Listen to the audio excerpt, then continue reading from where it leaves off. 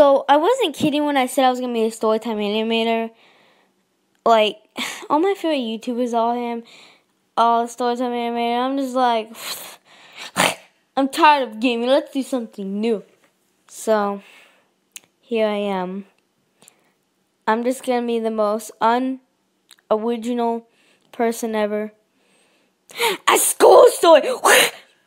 I mean, it's a bus story, but still, there was this girl on my bus that had a knife.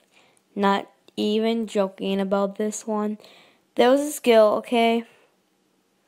She was about in 3rd grade, and I was on the bus in 5th grade, okay? Me and my friend, not gonna say her name, we were just sitting there. Yes, that's she, so shut up. We were doing on our phones because we wanted to. We got to the school, and this school, like, we stayed there for a few minutes till, like, it was time to go in for school to start, you know? So we stayed on that bus for a few minutes, and then, so I guess this little kid that was in 3rd grade opened up her backpack, and this boy saw a knife, a fucking knife in her backpack, and then he just screamed, "Ah!"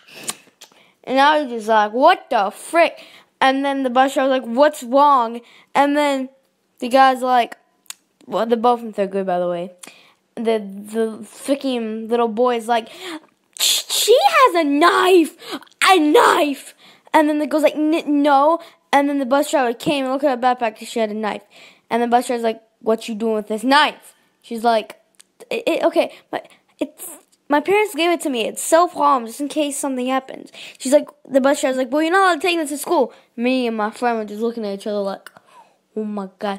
So my bus driver got the principal, pretty sure called their parents because, like, no, duh, you need your parents in this. And they got her parents called. She didn't get suspended, but, like, her parents had to say something about it, and I just think it's pretty unfair. My friend thought. I just thought it as scary. My friend thought it was unfair because it's just a little girl trying to defend herself. Hold on, I need to take a break.